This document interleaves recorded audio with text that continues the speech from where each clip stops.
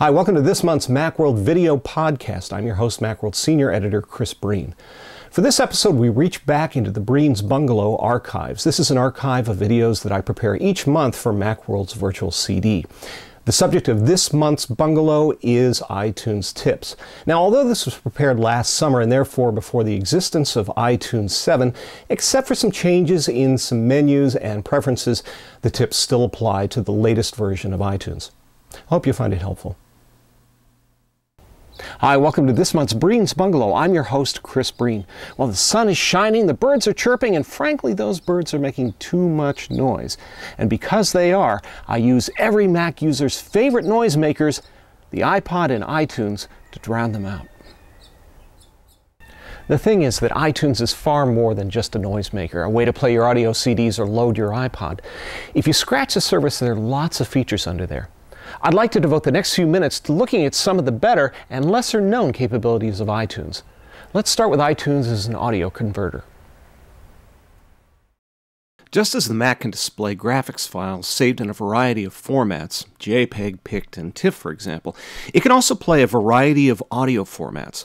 These include AIFF, WAV, AAC, MP3, and Apple Lossless. The brief rundown on each is that AIFF and WAV files are uncompressed, meaning that they sound great, but they take up a lot of room, about 10 megabytes of storage for a minute of stereo audio. AAC and MP3 are lossy compression formats, meaning they're made smaller by ripping out audio information that you supposedly can't hear, but your dog can. By default, iTunes rips MP3 files at about 10% the size of the original file, and AAC rips to about 7% the size of the original. You can save space on your iPod by using one of these file types.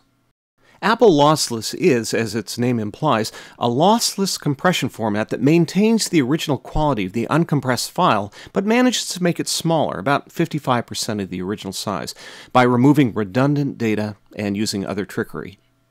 iTunes allows you to convert one file format to another, something you might want to do to keep uncompressed versions of your music tracks on your computer and compressed versions on your iPod. To do so, follow these steps. Open iTunes Preferences, click the Advanced preference, click the Importing tab, and choose the encoder you want from the Import Using pop-up menu. From the Settings pop-up menu, you can choose one of the default settings or select Custom, and then adjust the bitrate, sample rate, and channels. And what do these mean? The higher the bitrate, the better quality the audio, but the larger the file. Basically, the bitrate number tells you how much information is flowing through the pipe. Sample rate is the number of times the audio is sampled to create its digital representation. So, the higher the sample rate, the more realistic the sound. 44.1 kHz is CD quality. You can adjust it up to 48K, but honestly, you may not be able to tell the difference in sound quality, and that makes for a larger file. Channels is for creating stereo or mono files. You might want to choose mono if you're converting old recordings or podcasts that were originally recorded in mono. Doing so will cut the file size in half. Once you've chosen a new setting, select the files you want to convert and, from the Advanced menu, choose Convert Selection to whatever encoder you've chosen. After converting your files, you can file them away by creating a smart playlist that looks for a certain file type. Here's an example.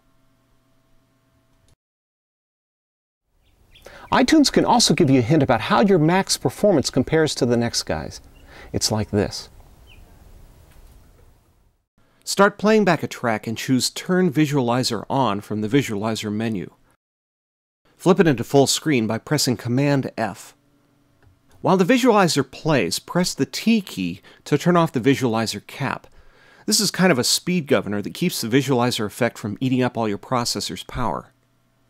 Now press F. This displays the frame rate of the visualizer. The numbers that play across the top left corner of your screen tell you how many frames per second the visualizer is playing. You can take this number and see how it compares to another Mac you come across to see just how much graphics power your Mac has to offer. Since version 4.9 of the program, iTunes can play video. Oh sure, you can do the same thing in QuickTime Player, but iTunes offers a couple of specific advantages. The first is that you can keep all your videos in one convenient location. Drag a video into iTunes, and it shows up in iTunes' main window when you click the Videos entry in the iTunes source list. Secondly, within iTunes you can play videos at full screen. QuickTime Player allows you to do this only if you buy the QuickTime Pro version for $29. And if you're using an Intel Mac, you can use Front Row to stream videos from one Mac to another. Note that in order to do this, you need a fast network, a very solid airport connection, or a fast wired Ethernet connection. And iTunes offers ways other than the iPod or audio CDs to back up your music and take it with you. Those ways are found within the burning area of the Advanced tab within iTunes Preferences. Here you'll see the audio CD option enabled as the default disc format, but there are two other options worth looking at. If you choose MP3 CD, iTunes will burn your tracks to disk as, well, an MP3 CD. These are much smaller than the kinds of files stored on an audio CD. You can fit nearly 11 hours worth of music on an MP3 CD. Of course, in order to do this, you must have a player that's compatible with MP3 CDs. If you do, it's a great way to pack a ton of music onto a single disc. The MP3 CD is not a great option for backing up your music, however, as it converts your files to a compressed format, possibly losing some of the audio along the way. For backup, choose the Data CD or DVD option. This burns your files to a writable CD or DVD disc in their native state, as data files rather than audio files. These discs can't be played in any player. This option is offered strictly as a way to back up your music files, something you should do when you purchase music from the iTunes Music Store. And that goes for videos too. And finally, iTunes is a great way to play music throughout your house. The latest version of iTunes support wirelessly streaming music to up to 3 Airport Express base stations. Just plug each Airport Express into a wall socket, string an audio cable between them and an amplifier or amplified speakers, and run the Airport Setup Assistant to bring each Airport Express into your wireless network. Once that's done, go to the Advanced tab of iTunes Preferences, click the General tab, and be sure the Look for Remote Speakers Connected with AirTunes option is checked, and click OK. Any available Airport Express units should appear at the bottom of the iTunes window in a pop-up menu. To play all units simultaneously, select multiple speakers from this menu. In the window that appears, choose the base stations you want the music to stream to. And there you have it, today's iTunes tips for making a more harmonious Mac. I hope you found this helpful. Thanks for joining me. I'll see you next month.